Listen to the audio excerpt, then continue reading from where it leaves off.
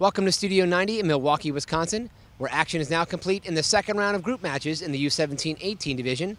And with today's results, teams have a clear picture of what they'll need to do on the final match day in order to have a chance to play for the national championship. New York Red Bulls took full points in the 1-0 win against local rivals PDA, while Dallas Texans held on for a vital draw against Pateadores, despite playing a man down for 50 minutes. Both teams now have 4 points. Pateadores on top of Group 1, holding a slight edge over Dallas in goal differential. You know, it's every individual player was up for the game today, maybe because it was a derby match. I thought we were a little bit flat in our first game. Obviously, everything to play for now in the last game. 3 points means we're still alive on day number 3 with the chance to go to the final. So, see how the results go, and we'll look to get a good result in the last one.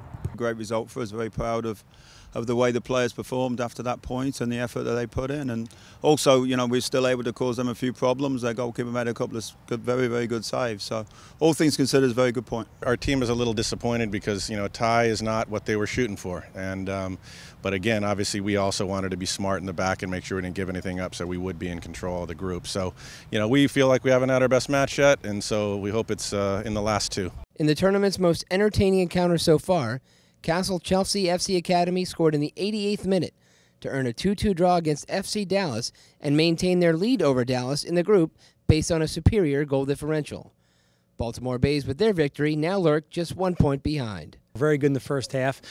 We said we're about passion and fight and battling, and our backs were against the wall, and that's when we were best. And I thought the first half we showed that. We got the goal. We got the man advantage. I thought the second half was the time for us maybe to put them away, and we kind of relaxed a little bit. We didn't make good decisions on the ball, and it's a 2-0 result, but I think it should have been more, and we should have taken advantage of it. Now the fate isn't so much in our hands anymore, so we have to wait and see what happens. We knew we were going to have our hands full today. I think we came out a little bit,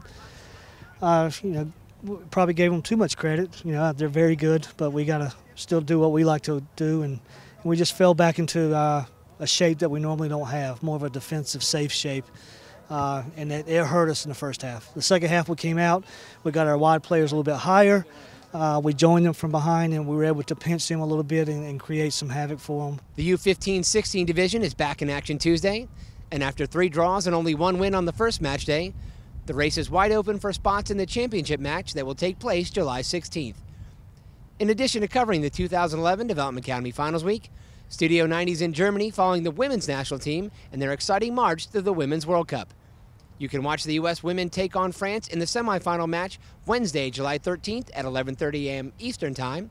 The match will be broadcast live on ESPN, ESPN3.com, and Galavision. That's it for Studio 90 from Milwaukee. We'll see you next time.